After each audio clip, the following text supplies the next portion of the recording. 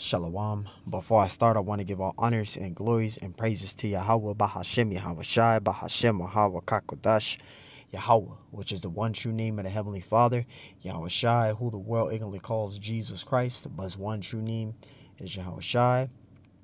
Bahashem, meaning coming in the name.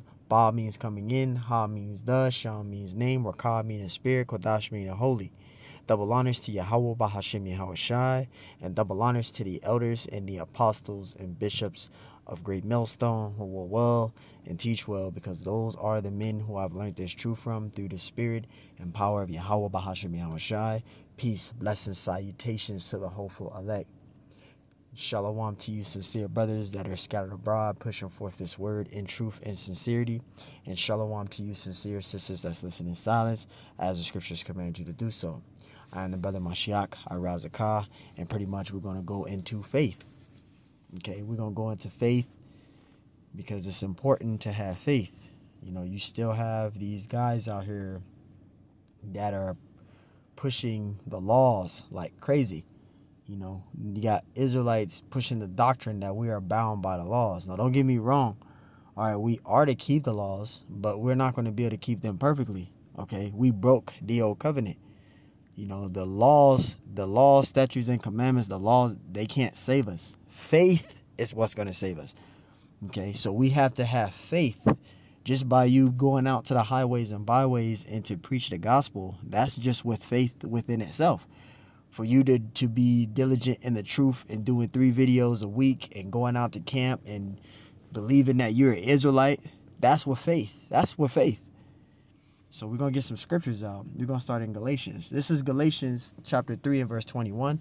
Lord willing, this lesson's edifying. It says, is the law then against the promise of the Most High? God forbid. Meaning no, right? And it says, for if there had been a law given which could have given life, it says, verily righteousness should have been by the law, right? Verse 22. But the scripture have concluded all under sin, that the promise by faith of Yahweh Shai HaMashiach might be given to them that believe. Verse 23. Before faith came, we were kept under the law, right? We were bound by the laws, right? When we were under the laws, we were bound by the laws, right? You couldn't repent. If you broke the laws, if we were under the laws and you was caught breaking the Mosaic law, you was executed and put to death right then and there on the spot in the ancient world. So now through Yahweh Shai's blood, we have temporal grace. Okay, through the Messiah's blood, we have temporal grace. So we're able to repent. Okay, we're in a temporal grace period. Grace is not eternal, it's temporal, right? It's to get us prepared for that second coming of the Lord, right? Sorry about that, my appointment. It says, wherefore the law was our school. Actually, I read from the top. So like verse 23. But before faith came, we kept under the law, shut up unto the faith, which should afterward be revealed. Verse 24. Wherefore the law was our schoolmasters to bring us on to Yahweh Shai, that we might be justified by faith. You see that? So we're justified by faith. Faith is what's going to save us, right? Verse 25. But after that, faith has come, right? We no longer under schoolmasters because we have faith. We broke the law, statutes, and commandments. We already broke the old covenant.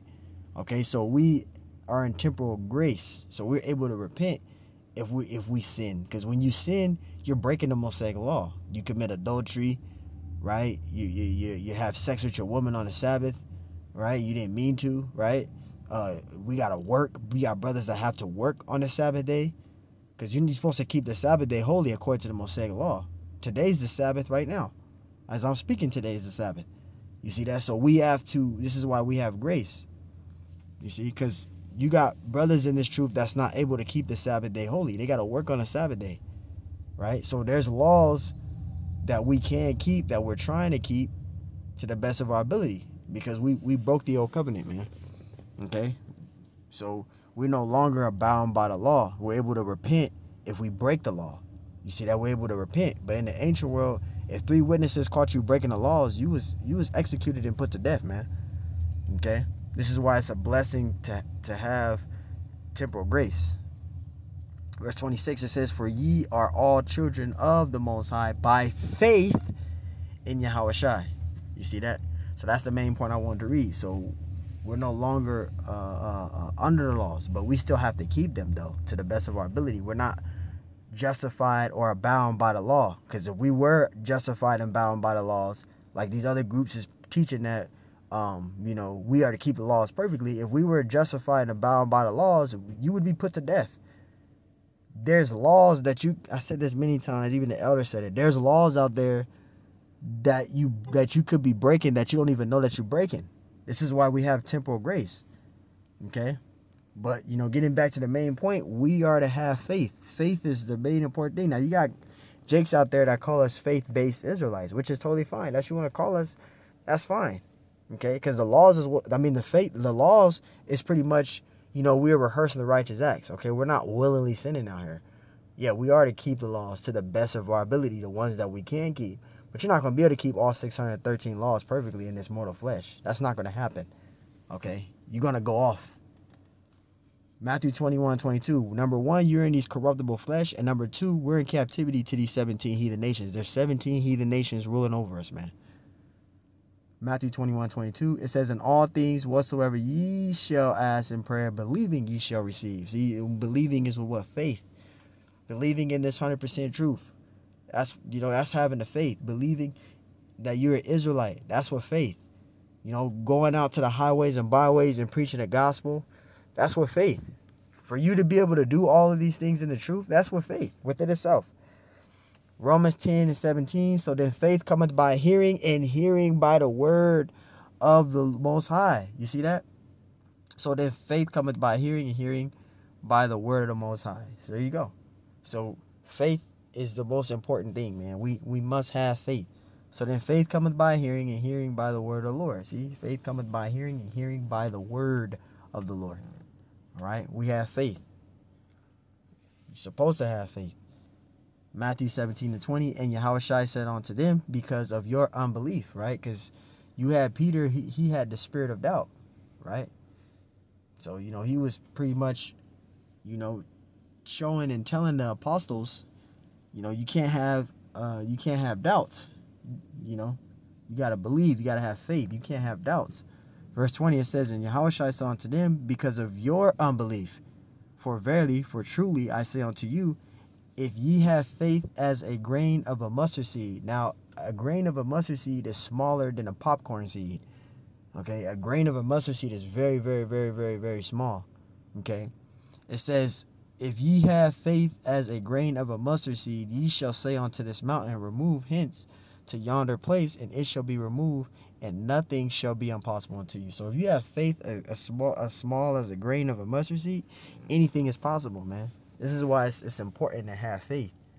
Faith is the most important thing that we need and that we must have in this truth. Hebrews 11:1. Now, faith is the substance of things hoped for. We hope for a lot in this truth. We open to sustaining the truth. We hoping that the Lord don't shift us out. We hoping and praying that we are of the elect. We're hoping and praying to see the end of Esau's rulership in this kingdom. We hope and pray that we remain diligent, man, right? That the Lord doesn't take the spirit from us, right? The Lord keeps the spirit on us. He keep us teaching. He keep us glorifying him and serving him, right? We hope for a lot. We're prisoners of hope, right?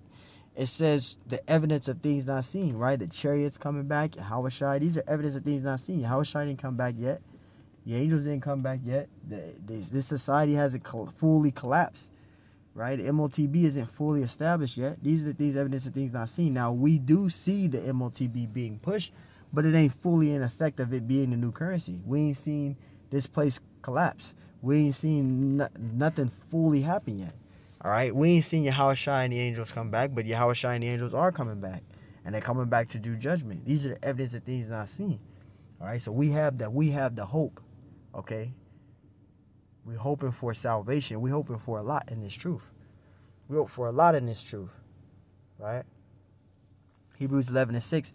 But without faith, and this is why you need to have faith. You guys out there that's bound by the law, you guys are being law crazy out there. The laws is what's going to save us. The laws is going to save us. The laws is what's going to save us. If you don't have faith, you're not going to be able to make it.